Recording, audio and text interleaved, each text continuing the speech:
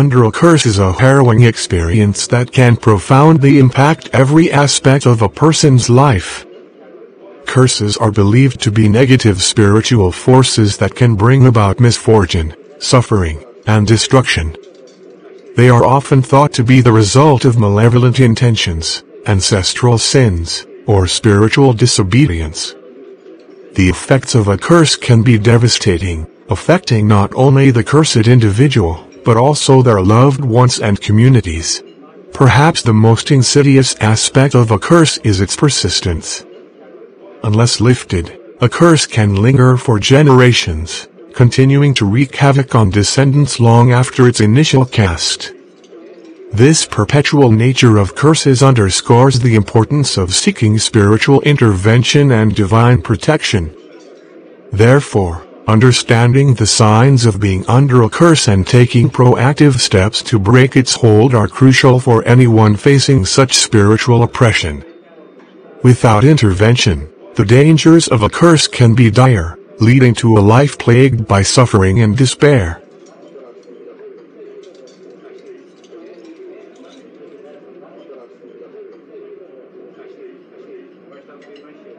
Gloria, I need to talk to you. What's wrong, Victor? You look upset. Upset? Upset doesn't even begin to cover it. Ever since I proposed to you, everything has gone downhill. What do you mean? What happened? What hasn't happened, Gloria? My car, my pride and joy, burned to a crisp last week. I barely escaped with my life. And then, the roof of my house, the house I was planning to make a home, got blown off in that storm. I don't even know how I'm going to fix it. Oh my goodness, David, I had no idea. I'm so sorry. This isn't just about your apology. The contract awarded to me has been withdrawn from me and it was given to someone who doesn't have enough experience as I am. Things are going bad for me. Gloria. What's wrong with you? Is it your chest again? Yes, the pain has resurfaced. Oh my. Anyways, I am sorry about that. But, I need to tell you the truth, Gloria. Which is? Wait. Are you accusing me of being the one behind all the recent happenings in your life? Are you calling me a witch? Are you accusing me? Gloria, the truth is that all these happened immediately I proposed to you last week. I have lost so much within few days. I had to go for prayers, and I was told you have been cursed and anyone that relates with you will partake in the curse. I got scared. Gloria, I am sorry, but I have to withdraw my engagement to you. We can't get married. I'm sorry, but please do not call me again and do not come to my house. If you go against my instructions, I'll have you arrested. Take care of yourself. Victor. Just like that? You can't do this to me. I'm leaving. Why me? When I thought I have found a man that will be my husband forever. When I thought I'll be happy, little did I know that I was only deceiving myself. But, does Victor really mean this?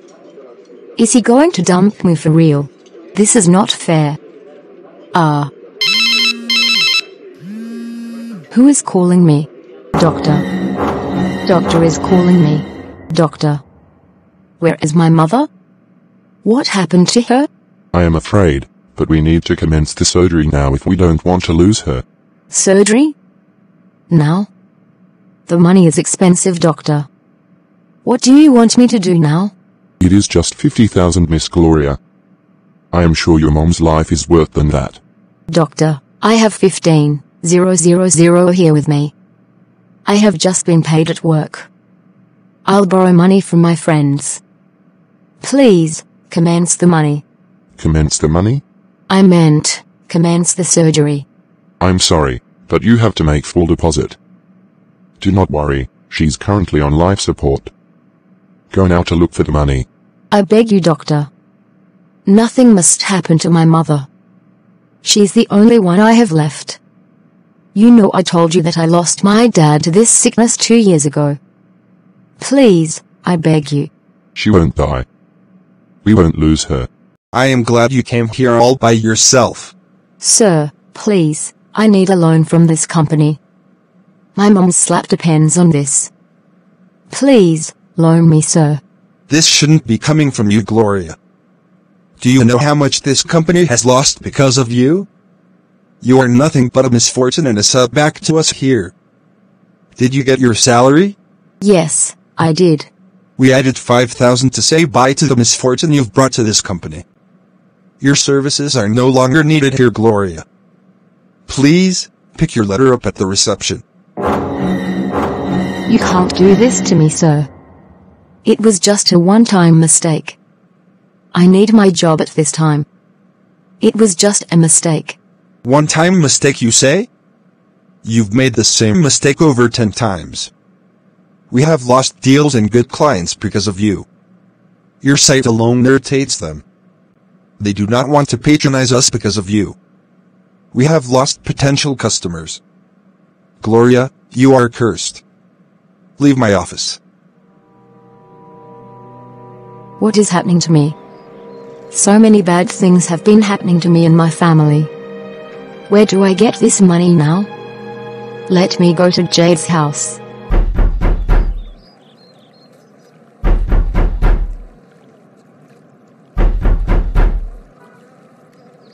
Why are you knocking on my door like that? What do you want from me? I am so sorry, Alex. You know you are my only friend and I have nowhere to turn to. My mom needs 30,000 for an immediate surgery. Please, I need you to loan me. I'll pay back as soon as possible. I am so sorry about your mom, Gloria, but I don't have any money to loan you. You haven't paid me the 10,000 and 5,000 you loaned from me for over 6 months now. Where do you want me to get 30,000 from? I am sorry, I can't help you. But, I wish your mom quick recovery. Say me hi to her, bye. Alex, are you angry?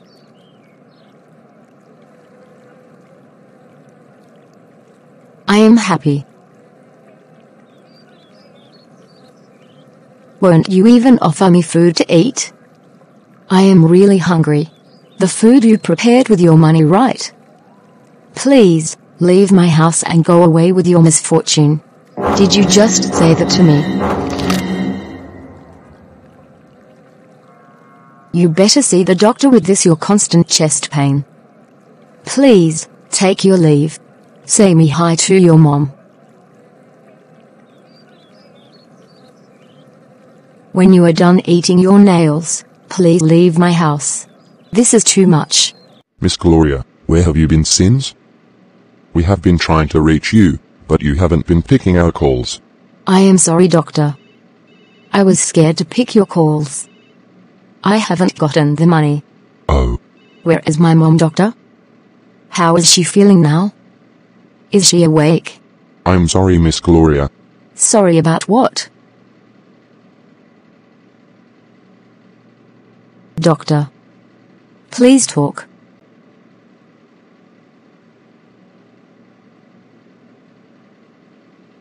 Talk to me, doctor. We lost her.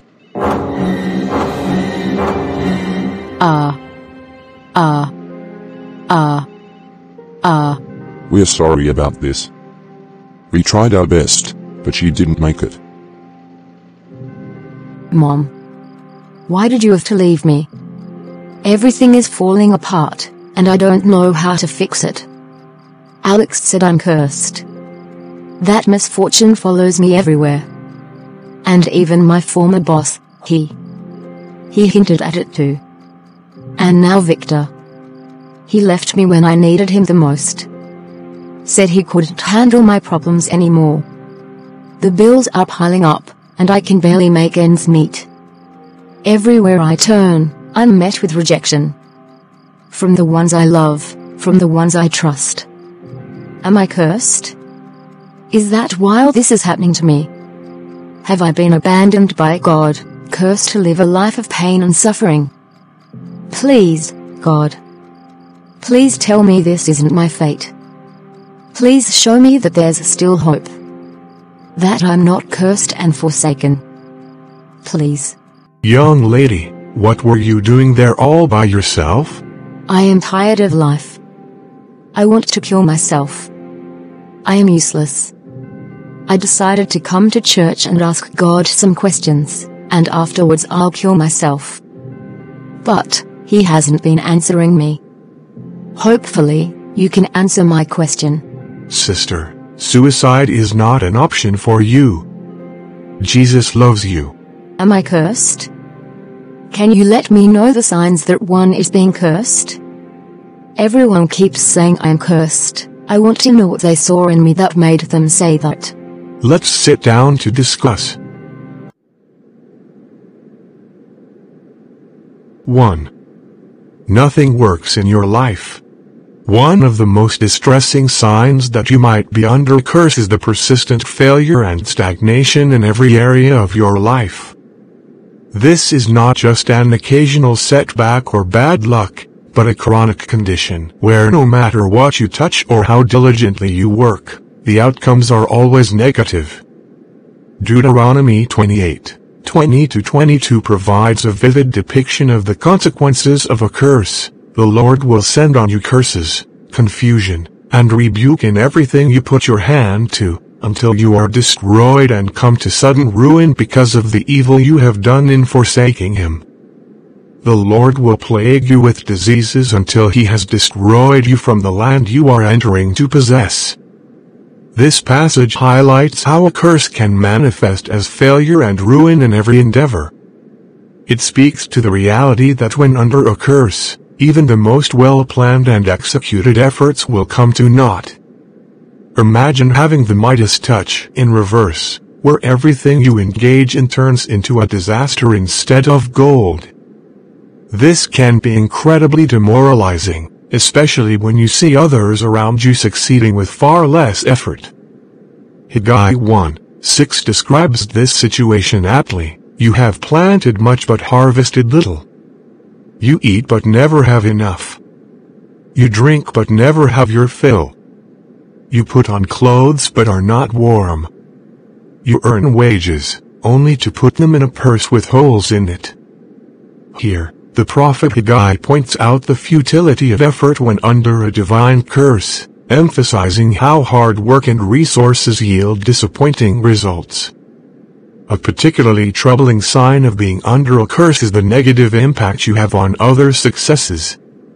For example, you might enter a partnership with someone who is flourishing, but as soon as you get involved, their fortunes begin to decline. Joshua 7:11-12 provides a biblical example. Israel has sinned. They have violated my covenant, which I commanded them to keep. They have taken some of the devoted things. They have stolen, they have lied, they have put them with their own possessions. That is why the Israelites cannot stand against their enemies. They turn their backs and run because they have been made liable to destruction. The sin of Achan brought a curse upon the entire nation of Israel, causing their collective efforts in battle to fail. This shows how an individual's curse can affect an entire community. Let me give you examples and scenarios. Imagine joining a successful company, only to see it start declining after your arrival. Projects fall apart, clients are lost, and revenue dwindles. Colleagues might initially dismiss it as coincidence, but over time, the pattern becomes undeniable. In personal relationships, the curse manifests as a downturn in your partner's life upon your involvement.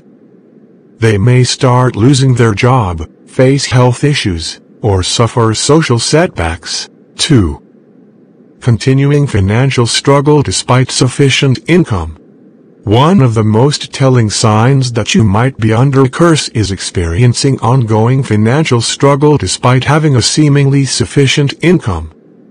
This scenario is characterized by a continuous pattern where, regardless of how much money you earn, it never seems to be enough to cover your needs or save for the future. Instead, the money disappears mysteriously or gets consumed by unexpected expenses. Money disappears without explanation. The Bible provides insights into this kind of financial curse. Haggai 1:6 describes this situation vividly. This verse reflects the frustration of earning a good income, only to see it vanish without any substantial benefit or accumulation of wealth. It's as if your finances are cursed, with money slipping through your fingers like sand. Another clear sign of a financial curse is the recurring nature of unexpected expenses that consume your earnings. For instance, every time you receive a paycheck or a financial windfall, something immediately goes wrong, forcing you to spend that money on unplanned costs. Deuteronomy 28:29 describes a similar plight. At midday you will grope about like a blind person in the dark. You will be unsuccessful in everything you do. Day after day you will be oppressed and robbed, with no one to rescue you.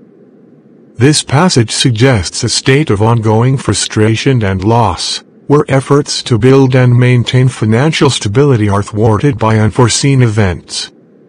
Examples of things that go wrong. 1. Car repairs. Just when you've saved a substantial amount or received a bonus, your car breaks down. The repair costs are significant, eating up all the extra money you had just earned. 2. Home repairs. You might experience a series of home maintenance issues. For example, the roof starts leaking, the HVAC system fails, or plumbing issues arise. These repairs can be costly and recurrent, draining your finances continuously. 3. Medical bills. Health issues can also consume your earnings. Even with good insurance, the out-of-pocket costs for medical treatments, medications, or emergency care can be substantial. 4. Family emergencies. Relatives or close friends might frequently need financial assistance due to their own emergencies, putting additional strain on your finances. 5. Legal issues. Unexpected legal fees due to lawsuits, fines, or disputes can also arise, consuming your income. It's particularly perplexing and frustrating to be highly educated and yet find yourself in a perpetual state of financial struggle. 3. Rejection. One of the most devastating signs that you might be under a curse is experiencing continuous rejection in various areas of your life. This type of curse manifests as a spirit of rejection, which can lead to being misunderstood by family members, unfairly dismissed from work or projects, and being inexplicably disliked by others. Being rejected by family members is particularly painful, because family is typically where one expects to find understanding and support. When under a curse of rejection, even those closest to you may fail to understand you or offer the support you need. Psalm 27:10 reflects this painful reality. Though my father and mother forsake me, the Lord will receive me. This verse acknowledges that even familial relationships can falter, but it also provides the comfort that God remains a source of acceptance and support. Another clear sign of a curse of rejection is being unfairly sacked from work or dismissed from projects without a reasonable explanation. This can happen even when your performance is good and you meet or exceed expectations. Isaiah 53:3 describes Jesus as despised and rejected by mankind, a man of suffering, and familiar with pain. Like one from whom people hide their faces, he was despised, and we held him in low esteem. This verse illustrates the extent of rejection that can be experienced even when one is blameless and righteous, drawing a parallel to those unfairly treated in professional settings. When under a curse of rejection, people may dislike you without any rational reason. This can be confusing and hurtful, as you may not understand why you are being treated with animosity. John 15:18-19 provides insight into this. If the world hates you, keep in mind that it hated me first. If you belong to the world, it would love you as its own. As it is, you do not belong to the world, but I have chosen you out of the world. That is why the world hates you. Jesus' words here remind us that rejection can come without cause, especially when one is living in accordance with God's will.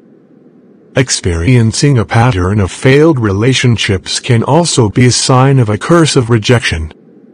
If every relationship you enter ends in disappointment, it might be more than just bad luck. 4. Haunted by debt. One of the most troubling signs that you might be under curse is being perpetually haunted by debt. This situation is marked by an inability to escape the cycle of borrowing, leading to a constant state of financial bondage. Despite your best efforts to manage your finances, you find yourself consistently relying on loans, credit cards, or other forms of borrowing just to make ends meet. Being unable to escape debt often involves a vicious cycle of borrowing to pay off previous debts, leading to ever-increasing financial burdens. Proverbs 22:7 succinctly states, "The rich rule over the poor, and the borrower is slave to the lender." This verse underscores the power imbalance created by debt, where the borrower becomes enslaved to the lender, highlighting the oppressive nature of perpetual indebtedness. Symptoms of being haunted by debt. 1. Chronic borrowing. You find yourself consistently needing to borrow money to cover basic expenses, even if your income should theoretically be sufficient. 2.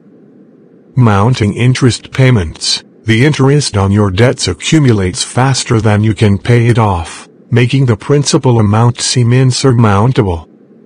3. Living beyond means.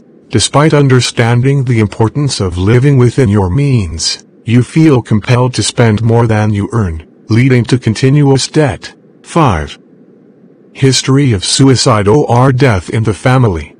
A history of suicides within a family is a profoundly troubling sign that may indicate the presence of a curse. This pattern can lead to pervasive thoughts of suicide among family members, including yourself, even when there is no clear cause such as clinical depression. Instead, it feels like an overwhelming, negative force or energy is at work, driving these destructive thoughts and actions. This action, coupled with rampant, untimely deaths in the family, suggests a deeper spiritual issue.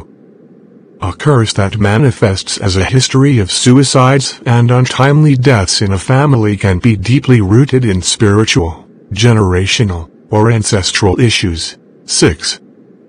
Persistent unexplainable illness. One of the most troubling signs that you might be under curse is the presence of a common, incurable sickness or disease that afflicts multiple family members. This situation is marked by a pervasive illness that seems to affect everyone in the family, with no apparent medical explanation or cure. Even when doctors cannot find anything wrong, you still feel unwell, indicating a deeper spiritual issue. Wow. So, it is true that I have been cursed?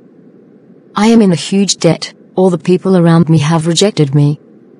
In fact, my fiancé broke up with me after accusing me that I'm the one that caused the problem in his life.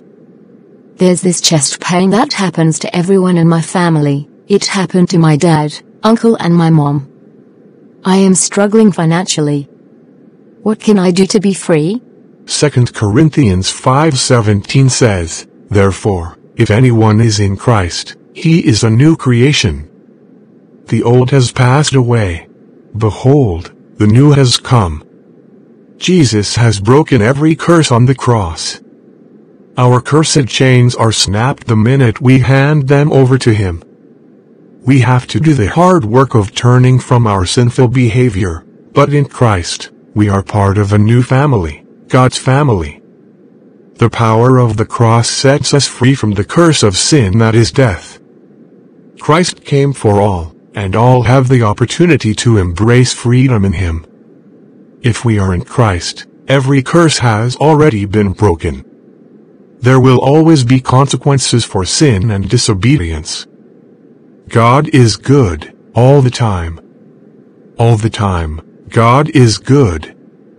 A good father disciplines his children. So does our Father lovingly guide us, despite the painful onslaught of our bad and disobedient decisions. But we are not held accountable for someone else's sin. Ezekiel 18:20 proclaims, "The one who sins is the one who will die." The child will not share the guilt of the parent, nor will the parent share the guilt of the child. The righteousness of the righteous will be credited to them, and the wickedness of the wicked will be charged against them. Jesus is our everything. His saving act was God's plan from the beginning. The Spirit is faithful to nudge and reminds us, daily, we are loved. If you dwell forever in fellowship with the Heavenly Father, it won't be because you somehow managed to avoid mistakes made by previous generations. It will be because you accepted God's merciful offer of unmerited deliverance and salvation. Love drives out all generational curses. Our earthly families will frustrate and fail us because we are all imperfect. But God has adopted us into His family. Jesus has called us friends, and the living God lives in us. Generational curses have no power over the one true King. You need to accept Jesus Christ as your personal Lord and Savior. After this, you will rekindle your relationship with God and study the Word of God more. We are going to fast for 3 days to break all the curses that has been laid on you and your family with powerful prayer points. Do not worry, I'll join you in prayer from my end. Now, are you ready to accept Jesus Christ as your personal Lord and Savior? Yes, I am. Hallelujah. Repeat after me. Heavenly Father, I come to you in the name of Jesus. I acknowledge that I am a sinner, and I repent of my sins. I believe that Jesus Christ is your Son, that He died for my sins, and that you raised Him from the dead. Lord Jesus, I invite you into my heart. I accept you as my Lord and Savior. Cleanse me with your precious blood, fill me with your Holy Spirit, and lead me in the way of righteousness. Thank you, Father, for your love and grace. Thank you, Jesus, for the gift of salvation. From this day forward, I will follow you and live for you. Help me to grow in faith and to serve you all the days of my life. In Jesus' name, I pray. Christ redeemed us from the curse of the law by becoming a curse for us, for it is written, in the book of Colossians 2:13, "And you, who were dead in your trespasses and the uncircumcision of your flesh, God made alive together with him, having forgiven us all our trespasses." Leviticus 26:40-42 says, "But if they will confess their sins and the sins of their ancestors, their unfaithfulness and their hostility toward me, which made me hostile toward them so that I sent them into the land of their enemies, then when their uncircumcised hearts are humbled and they pay for their sin, I will remember my covenant with Jacob and my covenant with Isaac and my covenant with Abraham, and I will remember the land." Isaiah 54:17 says, "No weapon that is fashioned against you shall succeed, and you shall confute every tongue that rises against you in judgment." This is the heritage of the servants of the Lord and their vindication from me, declares the Lord. John 8:32 says, "And you will know the truth, and the truth will set you free." James 5:16 says, "Therefore confess your sins to each other and pray for each other so that you may be healed." The prayer of a righteous person is powerful and effective. 1 John 1:9 says, "If we confess our sins, He is faithful and just to forgive us our sins and to cleanse us from all unrighteousness." I proclaim that Christ redeemed us from the curse of the law by becoming a curse for us, for it is written, "Cursed is everyone who is hung on a tree," Galatians 3:13. In the name of the Lord Jesus Christ, I now bring the fullness of His cross, death, blood, and sacrifice, His resurrection, life, and empty tomb, His authority, rule, and dominion, I bring judgment from the throne of Jesus Christ against every foul power, witchcraft, black art, and curse. I bring Jesus Christ cursed for me against all curses that have been raised against me, written, spoken, unspoken, or transferred to me.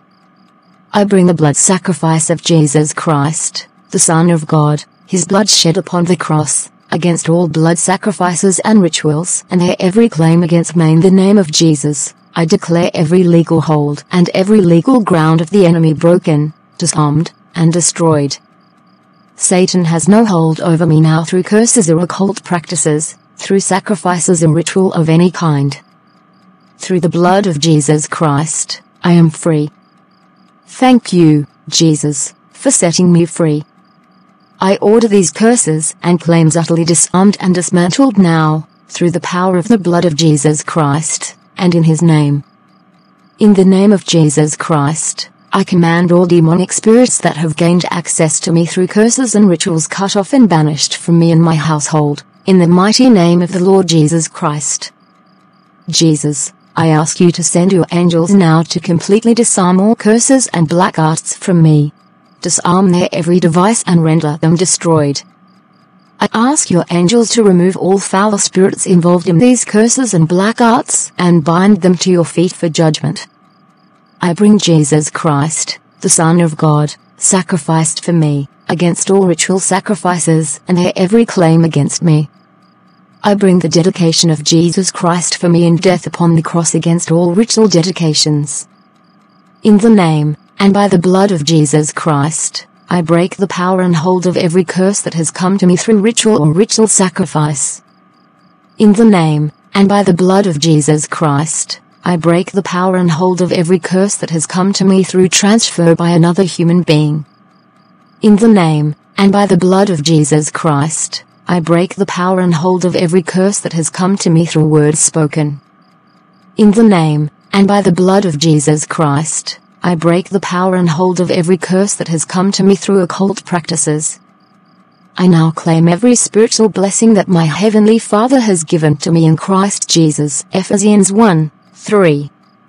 I claim those blessings right here in the very place of all cursing, by the authority and power of the Lord Jesus Christ, and in his name.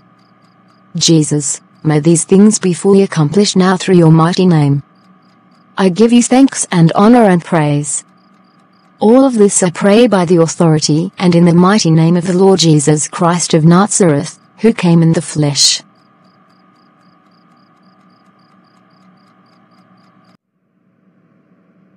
My name is Gloria, and my story is one of darkness turned into light by the grace and power of Jesus Christ. 2 years ago, my life was a series of endless misfortunes. I lost my mother, my relationship fell apart, I lost multiple jobs, and my friends deserted me. Even my financial stability was shattered, all due to curses that had been placed upon me. I was in a place of deep despair, feeling hopeless and completely lost. In the midst of my suffering, I met a man, I call him my dear father. He introduced me to the love and salvation of Jesus Christ. At first, I was skeptical, but as I started to read the Bible and pray, I felt a glimmer of hope. One night, I prayed fervently, confessing my sins and asking Jesus to come into my heart and break every curse over my life. I accepted him as my Lord and Savior, and that moment marked the beginning of a profound transformation. Gradually, I began to see changes. The heavy burden I carried started to lift. My health improved, and I felt a new sense of peace and joy. Miraculously, doors began to open. I found a job, then another, and within a year, I was able to start my own small company. My relationships were restored, and I made new friends who truly cared about me. The love and acceptance I received were overwhelming. Just yesterday, I married the love of my life, a kind and godly man who supports and loves me deeply. I stand here today, 2 years later, blessed beyond measure. My life is a testament to the redeeming power of Jesus Christ. The curses that once plagued me are gone, replaced by blessings and a bright future. To anyone hearing my story, I want you to know that no matter how dark your situation may seem, Jesus is the answer. He can break every curse, heal every wound, and restore what has been lost. Accept Him into your life, and experience the transformative power of His love and grace. He is the only solution to our problems, and with Him, all things are possible.